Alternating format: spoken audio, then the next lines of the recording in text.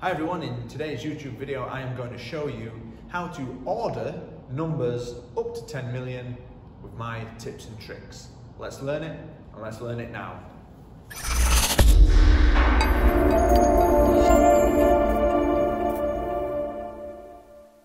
So in front of me I have 1, 2, 3, 4, 5 numbers, and what I'm going to do is I'm going to put them in order from the smallest to the largest. Okay? Now, before I even start to put these numbers from smallest to largest, I need to think about what all of these numbers are worth. So if I start here with the right-hand column, all of these numbers are the units. So that must mean all these numbers are the tens, all these numbers are the hundreds, all these numbers here are the thousands, and all of these numbers are the 10,000s. Okay?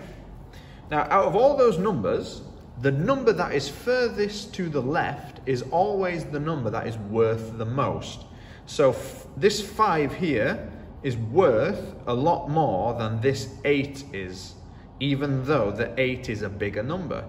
This 5, because it's in the 10,000s column, is actually 50,000, and this is only 8. Okay, so you need to think about that. When ordering a set of numbers, always look at the number on the left first. So I'm going to go all the way to the left and take a look at all these numbers in the 10,000 column. So I have a 5, a 5, a 4, a 5, and a 4. So then I need to think, well, which of these numbers is the smallest? Well, I have a 4 and a 4. So that must mean this number or this number will be the smallest, okay? But I can't decide that until I've checked the rest of the numbers. So I need to check the rest of these numbers to find out which one of these two is the smallest. So when you've found the two numbers that could be the smallest, then you go one digit to the right. So I've checked the 10,000 number. So now I'm going to check the next digit on the right, which is the 1,000 column. So here I've got a 7, and here I've got a 7. So it's a tie. So if it's a tie, then I go to the next column. So this is the hundreds column. So in this column it's got a 5, and in this column it's got a 5. It's another tie. So if it's another tie, then I need to go to the next column. So here's an 8, and here's a 3. So is 3 or 8 smaller? Well, 3 is smaller. So this number here, 47,538, is the smallest. And I know, because none of these other numbers have a 4 at the beginning, I know that this here is the second smallest, 47,583. So now I go back to the 3 numbers that I've got left. So here's a 5, here's a 5, here's a 5. It's a tie.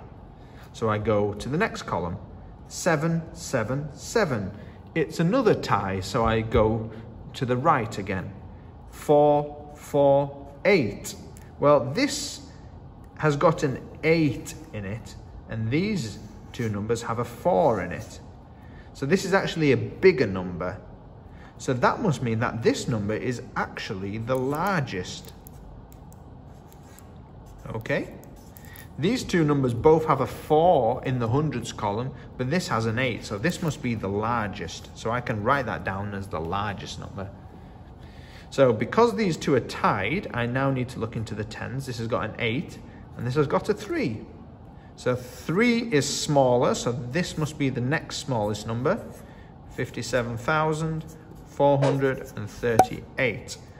And then this one here must be the second largest. But what should I do if I need to order numbers, but they have different amounts of digits? So this number has 1, 2, 3, 4 digits. This number has 1, 2, 3, 4, 5 digits. This number has 1, 2, 3, 4, 5 digits. This number has 1, 2, 3 digits. Well, you do exactly the same. You just look at the units, you look at the tens, you identify the hundreds, you identify the thousands, and you identify the 10,000s. Then we start again from the left, and I look at what digits I have. I have a 1 and a 1, so it's a tie.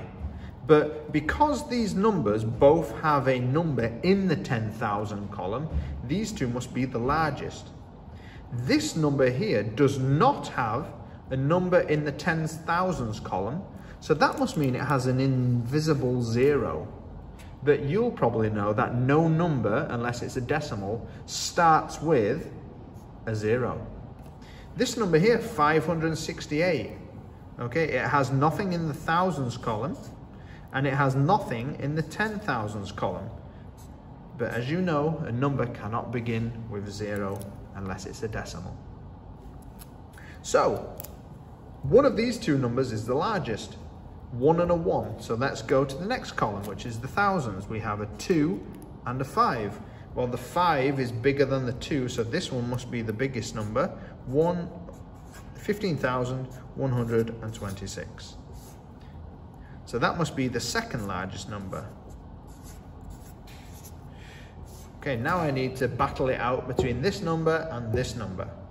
Well, if I start with the 10,000s, this number has nothing in the 10,000s column. This has nothing in the 10,000s column.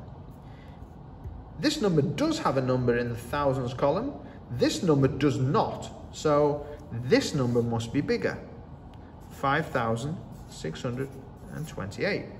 This number here, 568, must be the smallest. Hope that video did learn you something today. If it did, then please smash the like button. And if you would like to see some more maths videos aimed at Key Stage 2 children, then please hit that subscribe button. Catch you in the next video.